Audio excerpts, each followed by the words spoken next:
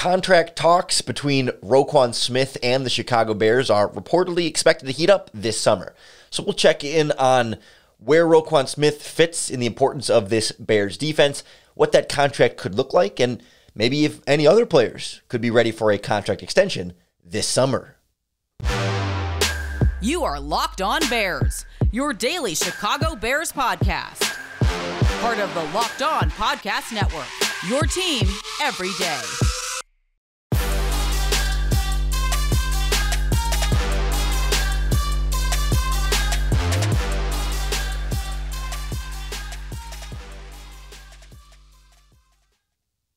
This is Locked On Bears, and I'm your host, Lorin Cox. I'm here to bring you your daily, in-depth Chicago Bears news and analysis. You can follow me on Twitter at CoxSports1. You can follow the podcast on Twitter at Locked On Bears. You can like Locked On Bears on Facebook, join the Locked On Bears Facebook group for even more Bears talk, and make sure you hit that subscribe button to keep up with all of our video podcasts as well. Today's episode is brought to you by BetOnline. BetOnline has you covered this season with more props, odds, and lines than ever before. BetOnline, where the game starts. On the show today, we dive into Roquan Smith's upcoming contract negotiations / ongoing contract negotiations, but the latest reporting makes it seem more like they're about to really get going for, really substantively for the first time. So we'll kind of check in on where Roquan Smith fits in this defense, where his importance is, what we kind of know about Matt Eberflus in this defense, and kind of fitting Roquan Smith within that. We'll look at what the contract could look like, what the value might be there, where the negotiating might happen there, and then we'll look at other players up for contract extensions, and namely, I think the big one we'll have to talk about is David Montgomery, and we can look at where his price range might be and what recent history of running backs with the Bears offensive coordinator and other coaches in this coaching tree might say about where the Bears value that position. We have to start with Roquan Smith, of course. He's kind of the big name, the leader of this Bears defense, the man in the middle, the next of the pantheon of Chicago Bears linebackers. Not that we're putting him in the Hall of Fame just yet, but obviously has had a very encouraging start to his career. And so everybody's been kind of wondering here, like what that contract situation might look at now, because, this is coming up on the, after his rookie contract coming down to the end here. You do have the fifth-year option currently, what he's working on with a $9.735 million contract. It's hard to believe that Roquan Smith is already in his fifth season in the NFL, but we've seen him make Pro Bowls. We've seen him be All-Pro. We've seen him really kind of grow into this leader in the middle of the Chicago Bears defense. He's not quite the vocal guy. I mean, he's not quiet, but he is, he does, when he does speak, it carries some weight, right? I mean, he does act as one of the faces of this defense, certainly. It's not quite the Brian Urlacher level of loud and in your face type of way, but clearly the team, rallies around him and values his presence in the middle there, especially as they transition now to this 4-3 defense. And I think that might be part of why the contract extension talk maybe hasn't heated up as much until now. I mean, one, typically it just isn't something that you do a lot during free agency and the draft time because front office is busy with those type of things. And now that the roster building has slowed down quite a bit for this stage of the offseason, now is more the time when you can go back and say, okay, now let's hammer out these contract details. But the other aspect of this is they are still trying to figure out exactly where Roquan Smith fits in this Bears defense. In that 3-4 under Vic Fangio and Sean Desai and Chuck Pagano, right? You have the two inside linebackers, and they're not 100% interchangeable, but they're mostly interchangeable, right? You sort of think of them as almost being the same thing, just in two different spots and two different halves of the field with some slightly different variations of responsibilities, but otherwise a little more similar, whereas in this 4-3, there's a bit more difference between the true middle linebacker position and the weak side linebacker position. More if you think about the outside linebacker, that off-ball type of linebacker position. And they've kind of said all along, they don't know yet which one Roquan Smith is going to do, which one Nick Morrow is going to do, but it's probably going to be those two in some order that way. And so that's been part of this process. Not that they have to figure out whether Roquan Smith is good, but just a matter of figuring out what exactly his role in this defense is going to look like.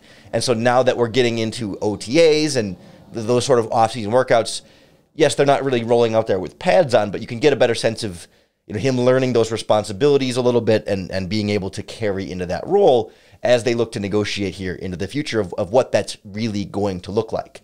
I don't think there's like a massive financial difference in terms of like weak side linebackers are not paid more or less necessarily than true middle linebackers, but it does weigh in terms of like as they're figuring out what their long-term plan is going to be and how much they want to invest in Roquan Smith and how much they're going to need to, invest around him in terms of if he's the middle guy, where else are they going to need to build at linebacker versus if he's more the weak side guy, where else are they going to need to build at linebacker, where they might see positional value and more so in other players as to, okay, if he's going to be at this spot, what options will we have to fill the other spots and vice versa, and how he fits into that plan, because then you start to get into, the dollars and cents of things a little bit more. And you can imagine with him being one of the premier young players at his position, he will want to be paid like one of the premier young players at his position.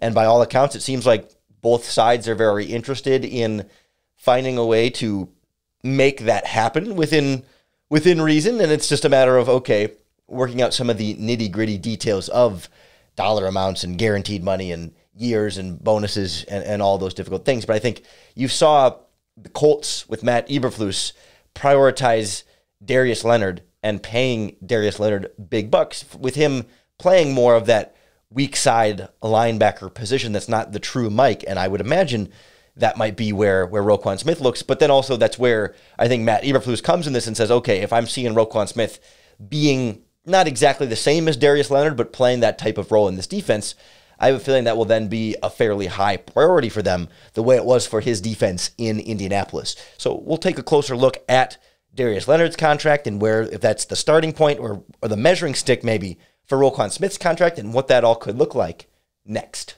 on Locked On Bears. Excuse me.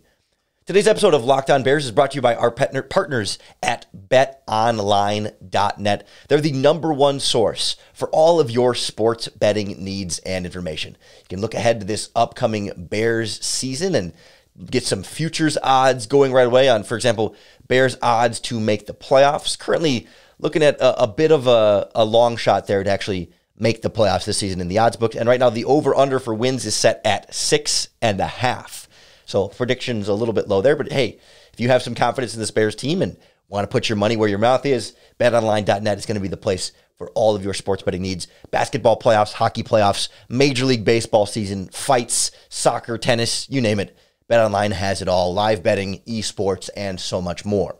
Head to their website today or use your mobile device to learn about all the different trends and action you need to know. BetOnline, where the game starts. The contract negotiations with Roquan Smith, I think, are going to start with Darius Leonard, right? He is, on average, the highest paid linebacker or inside linebacker in the NFL. If we separate like the outside linebacker edge rushers from the off-ball linebackers, Darius Leonard's is the contract that kind of sets the market there. His average per year is $19.7 million each year. Fred Warner also got one recently and is not far behind him at just a hair over $19 million a year, functionally about $19 million a year. Darius Leonard, 19.7. So, a lot of people have put the Roquan Smith number at like maybe 20 would be where he'd be shooting for, right? Because when you become the newest guy to get the contract extension, you usually want to be set a little bit above the previous guy, not only because you want to make more money, but because then future deals will then be higher than that. So if you're getting less than what the top is right now, then you're going to continue to go farther and farther down because every new big deal will push everyone else a little bit farther down the list. So I think that $20 million a year number is sort of where Roquan Smith might be going after there, but it's a question of, okay, is Roquan Smith Darius Leonard? I mean, it feels like at times it can be a little bit splitting hairs, but and I don't know that that's the point of this podcast episode right now, to start to rank, okay, where does Roquan Smith rank among all linebackers in the NFL? And then from there, like, where do you pay him? I mean, I think there's a lot to, like I said, we all know Roquan Smith is a very, very good player, and there's a lot to like about Roquan Smith. I think Darius Leonard is better against the run than Roquan Smith is. That doesn't make anybody a better or worse linebacker. But again, that's not exactly the point here. But what it comes down to is that value. You know, do the Bears see Roquan Smith as good or as valuable financially as Darius Leonard was for the Colts? And that's where, you know, I wonder when with Matt Eberflus coming in.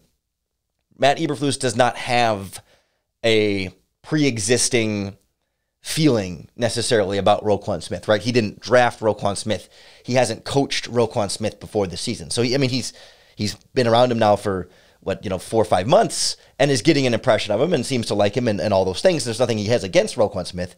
But I could see where he might have a particular fondness for Darius Leonard being the guy that he helped draft and coach and, not that he made him into the player that he is now, but has been involved in that process of Darius Leonard becoming one of the best linebackers in the NFL. And so if Eberflus is particularly partial to Leonard and otherwise fairly neutral, but admiration for Roquan Smith or whatever, like you could see where he might think of Darius Leonard a little bit more than Roquan Smith. And it's not Matt Eberflus that's sitting in these contract negotiations. That should be clear. But he and Ryan Poles are having these conversations, and that is certainly going to involve Matt Eberflus's input in these types of discussions. So then it becomes, how firm on what number is Roquan Smith firm on, and where does his priorities lie in these contract discussions? That's such I think an overlooked aspect of this for those of us on the outside, that contract minutia can be overwhelming and complicated and hard to understand. But there's an important variation here of the total value, right? We can look at Darius Leonard's contract to see it's 5 years, $98.5 million. That averages out to $19.7 million a year, which is a lot. But the big number that the teams care about a little bit more is the total amount of guaranteed money, because the guaranteed money is what you can't get out of. You can get out of anything that's not guaranteed. When you cut the player, that becomes free cap space if for some reason something goes wrong, right? That's what it's all about with non-guaranteed versus guaranteed money. It's sort of when, we're not worst case scenario, but right, ideally the player is so good that they're worth all of the money that is signed to them on the contract, and not just the guaranteed money. But once the money becomes unguaranteed, then it becomes easier to get out of. And that's what we talk about with salary cap flexibility with these contracts. And so Darius Leonard got $52.5 million guaranteed on his $98 million contract. And the way that's worked out essentially is a 5-year deal. The first 2 years are fully guaranteed.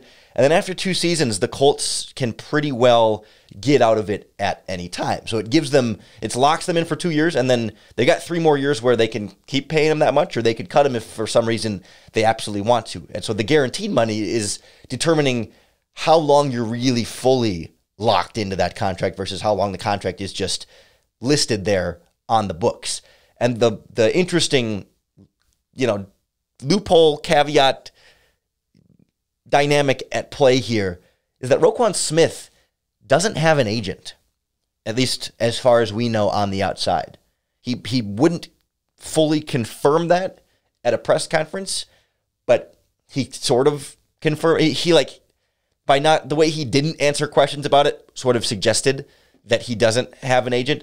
So it was reported in the past that he canned his agent, and then there was never any news of him adding an agent. And for the most part, I think I think everyone knows it's like the media knows that he doesn't have one, but they can't always publicly confirm that with reports. You know what I mean? Until Roquan Smith confirms it, or some sort of way to fully confirm that has happened. You can't know with 100% certainty, but everyone knows Roquan Smith does not have an agent. And so if he's negotiating by himself with Ryan Poles, is he going to be really fixated on that $20 million a year number and maybe not be as fixated on the guaranteed cash? Or is he going to be one of these players that says, no, I don't care about the per year average. Give me a fully guaranteed contract. Maybe it's only $17 or $15 million a year, but it's fully guaranteed. So there's no there's no getting out of the contract. So that's the wild card here. And that's where it could be advantageous to the Bears if they can out-negotiate a player who might not be as trained in contract negotiations as an agent would be. And maybe the Bears can then get a more team-friendly contract as a result.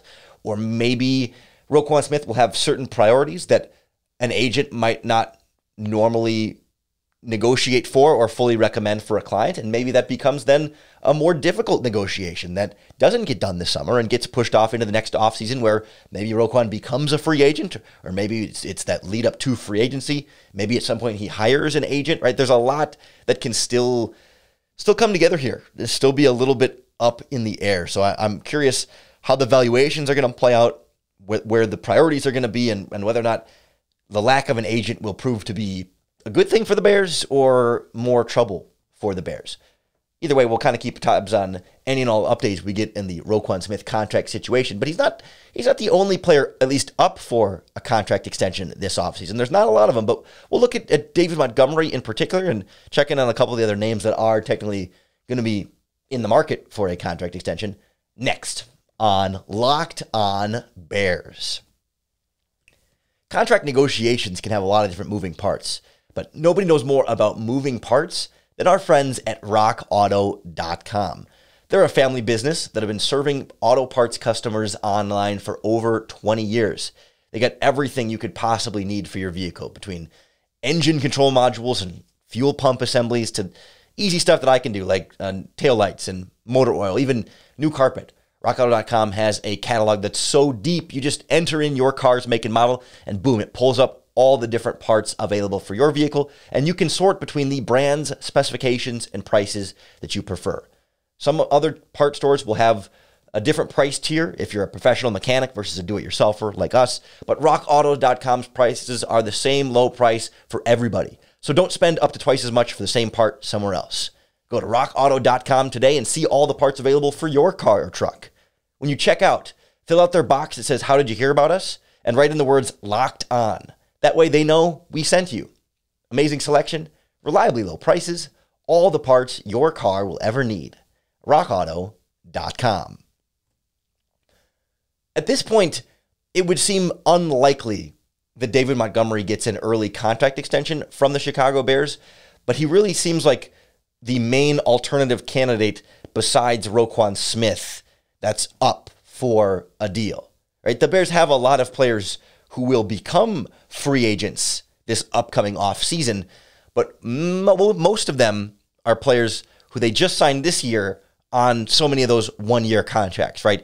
Byron Pringle, Nick Morrow, Ryan Griffin, DeAndre Houston-Carson, Tavon Young, Dane Cruikshank, Dakota Dozier, Julian Davenport, right? I mean, fullback, Kari Blasingame, Equinemius St. Brown. You know, a lot of those guys are signed to one-year prove-it deals for a reason, so of course then contract extension is not part of those negotiations.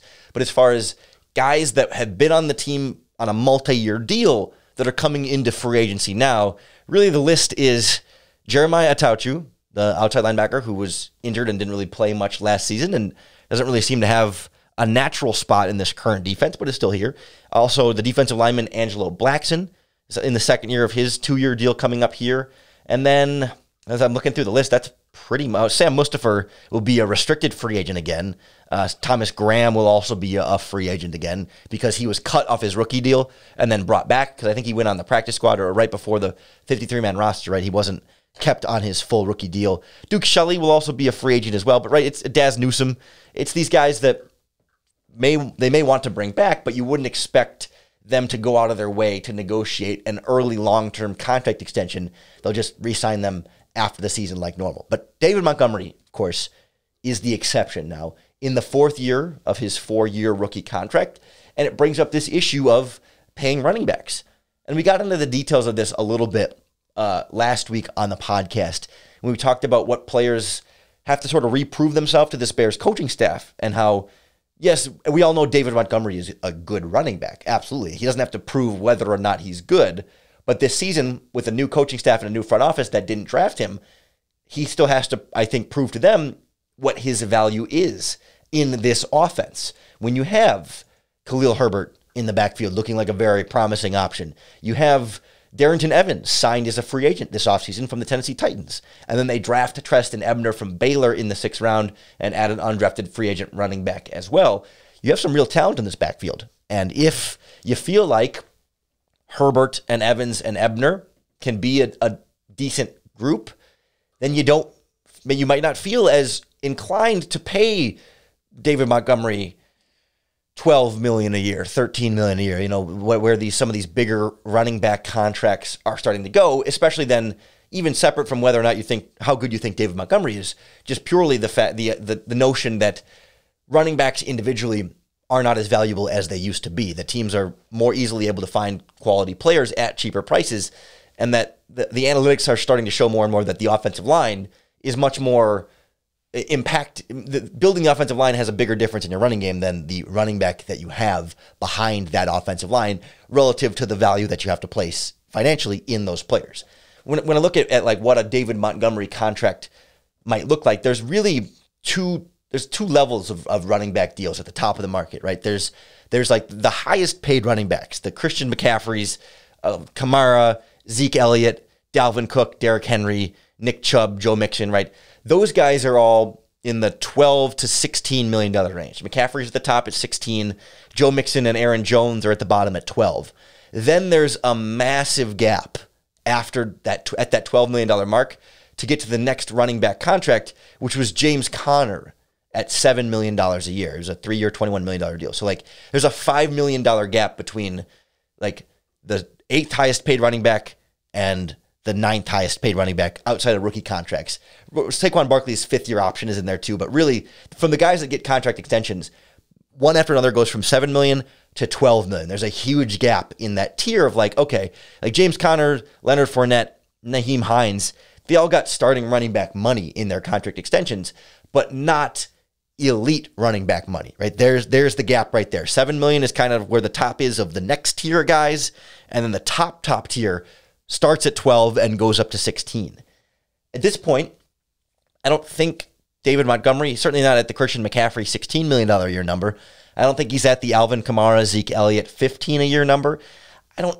Certainly, it doesn't seem like he should get paid as much as Derrick Henry at 12.5. I think Derrick Henry's a better running back. So for me, he slots in at about that $12 million mark with Joe Mixon, Aaron Jones, and Nick Chubb are right around there, which is still pretty close to Derrick Henry, I should say. But it feels like Dave Montgomery should be a little bit above the James Conner at $7 million. But that's where, if I was a team building, that's about where I'd draw the line. It's like I could pay David Montgomery up to about that $7 million mark, but I can't bring myself to pay a running back $12 million a year unless he's like truly like a dynamic, game-changing difference maker. And David Montgomery is very, very good and will continue to be a very, very good running back in the NFL. But if he's not Derrick Henry and Christian McCaffrey and Alvin Kamara, I can't bring myself to hit that $10+ million range. It's just a little bit too much for me. And so I don't know that the Bears are going to be inclined to do so, right? It's worth noting that Aaron Jones got the $12 million number from the Green Bay Packers with Luke Getsy on that coaching staff running this same style of offense. So like he's been inclined in an offense to pay a running back a decent amount, despite drafting A.J. Dillon in the 2nd round and having a pretty strong dynamic backfield of multiple players in there.